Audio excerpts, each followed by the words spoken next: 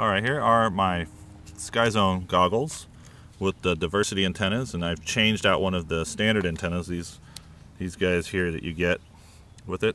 It's actually this one, I think. Yeah, this one. These little jobbers, which aren't that great according to most people. So what I did was I left one of them on for sort of its universal ability, and then I put a clover leaf on. And these are from Foxtech. They cost almost nothing. The only problem, and you can see right there, it says RP SMA, which is reverse polarized SMA. And the reverse polarized SMA just means that the pin in there may or may not be sticking out of it.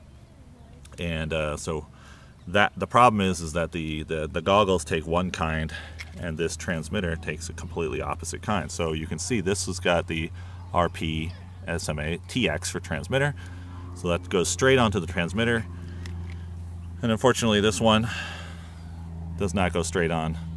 It has to go to an adapter, a polarization changer. So at some point, maybe I'll get a version of this that is the right polarization. The other thing you have to make sure is that the way the clover leaf works, which let me see if I can get this off with one hand, that its circle is in the correct direction to match with the other one. Since these were bought as a pair, I'm assuming they match. But if you mix these with someone else, you may get really poor range if you don't have the right kind of handedness, I guess.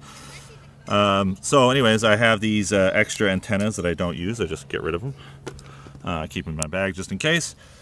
And so that's the goggles antenna that I set up. I do plan on getting the correct thing. And I also put a right angle on here, so you can get the right angle connector to make it easier, so you don't have to worry about bending this thing, because it bends. You could bend it, but it tends to just kind of work its way back, and it just gets in the way. So it stays nicer this way.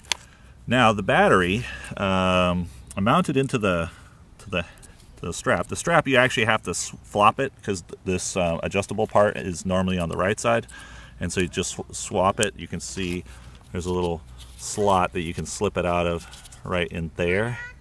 And the same thing on the other side. So you just flip-flop it upside down, and then you can put the battery in there. Now, the problem is this connector, which is your typical JST connector, isn't going to go into that power hole. You could try and shove it in and it can work. So I made this little thing, because they give you one that's about 400 miles long. I made one of these. Radio Shack has this connector here.